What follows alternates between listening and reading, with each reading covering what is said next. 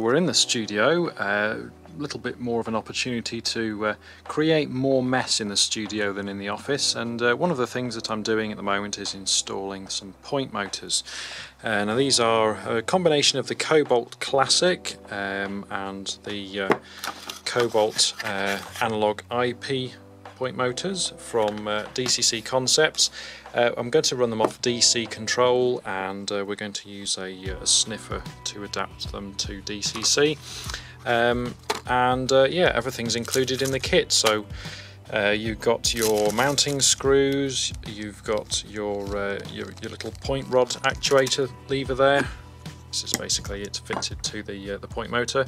So you can see there you've got a little screw which holds it in position at the bottom, and then you can change this fulcrum point up or down to well, increase or decrease the leverage on the point.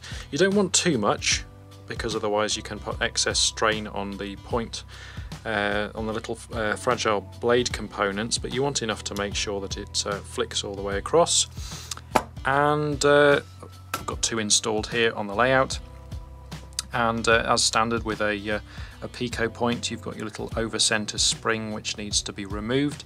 That just stops it from flicking across too quickly one way or the other, so that you've got that continuous motion all the way at the same speed from one side to the other.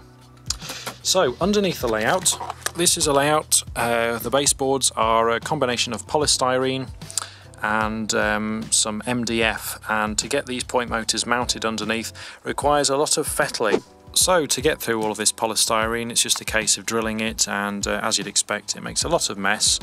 Same there with these mounts really, you've got to go through these. I'll tidy all of this later up, make sure that it's all a little bit more presentable, but let's be honest, the underside of the baseboard isn't going to be seen, and it's not a project that I'm overly worried about making a little bit of mess and it looking a little bit, well, not too neat and tidy on the underside, because nobody's going to see it, and it saves a lot of time in the construction.